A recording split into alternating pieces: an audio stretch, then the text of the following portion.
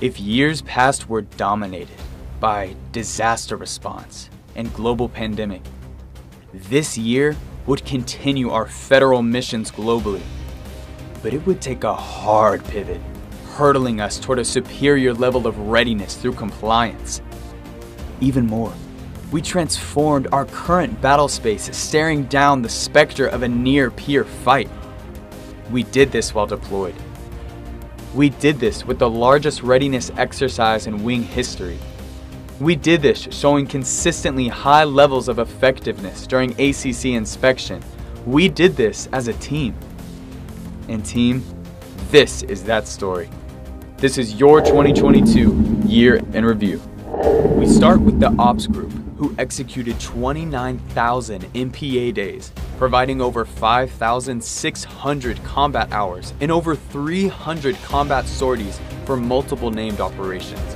They conducted over 400 hours of academic and simulator training events for combat operations scenarios, culminating in MAJCOM large readiness exercise. And of course, their efforts were lauded as best in class by the ACC Inspector General. This group continued to enhance combat skills by participating in major exercises, domestic and international, to include Northern Edge, Valiant Shield, and Operation Sci-Hawk.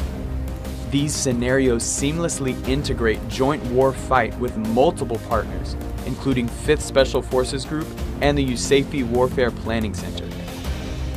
Additionally, they trained over 150 aircrew and intelligence personnel in MQ-9's new auto takeoff and land capability. This is a force multiplier for combatant commanders as we pivot toward great power competition. Next, the Cyber Group supported new battlefield capes, proven in theater to be fielded by Special Operations Forces.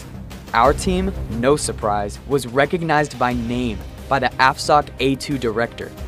They authored and released 22 intelligence reports, some being rated as mission critical.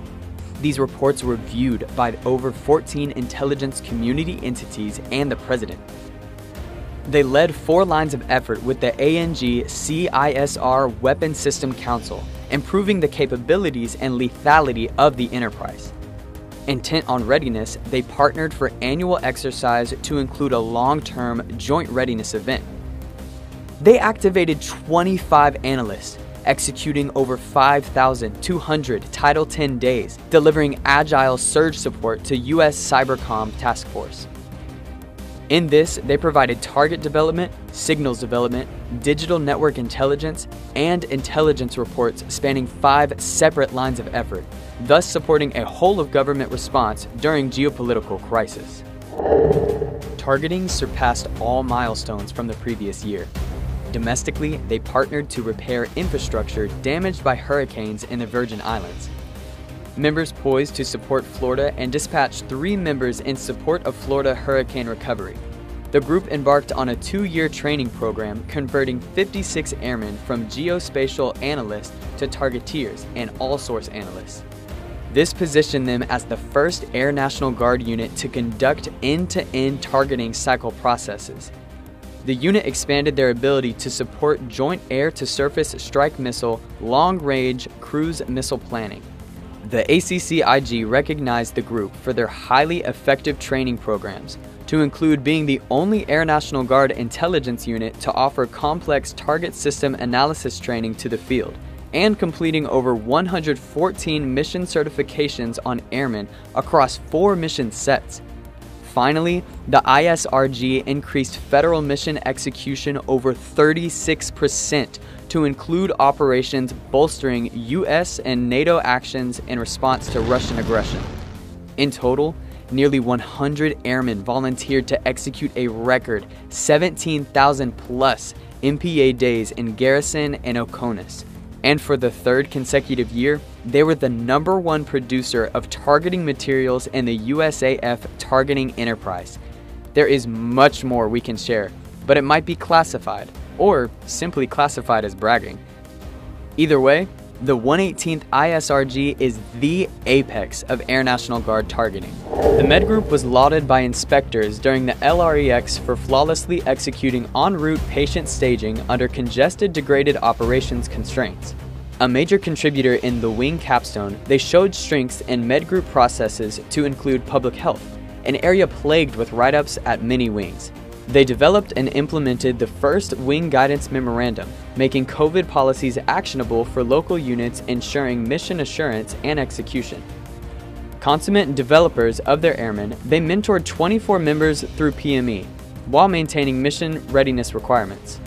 Members postured to support Hurricane Ian as part of the Tennessee National Guard pledge to send 1,000 plus members to aid Florida.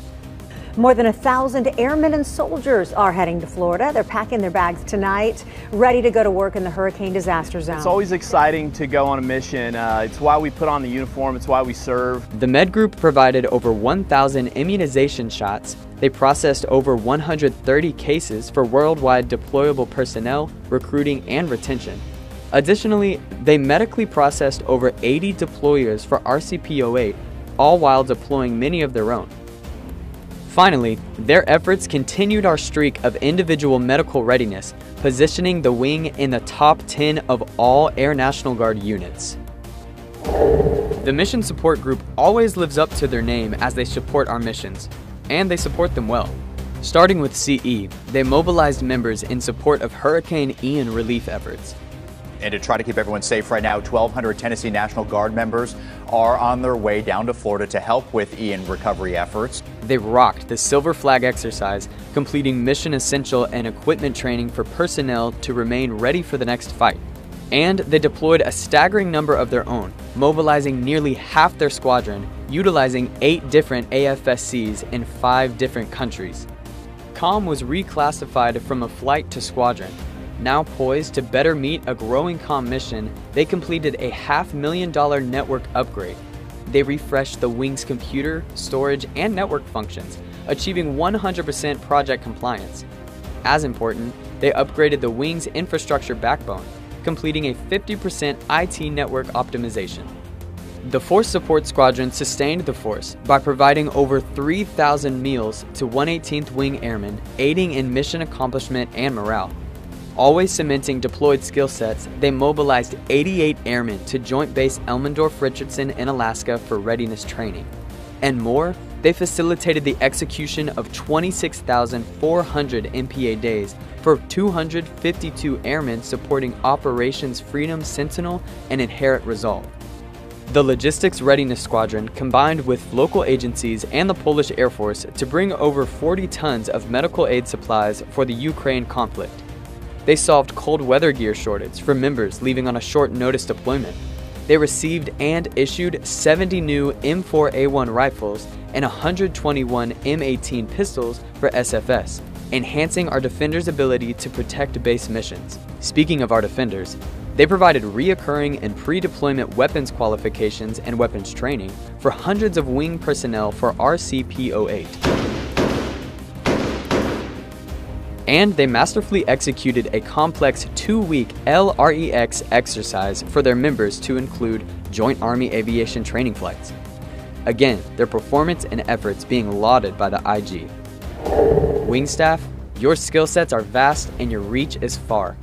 Under extreme pressure and turmoil, you provided leadership, the lifeblood of money, the force multiplier of diversity, wise legal counsel, safety of operation, centralized communication, missional compliance, strategic messaging, and last but certainly not least, you advocated for our airmen and their families. Patriots, warfighters, citizen airmen of the 118th, you are a fully transformed wing at the apex of readiness, professionalism, and mission execution. At the 118th Wing, we are in the fight today and ready to fight tomorrow.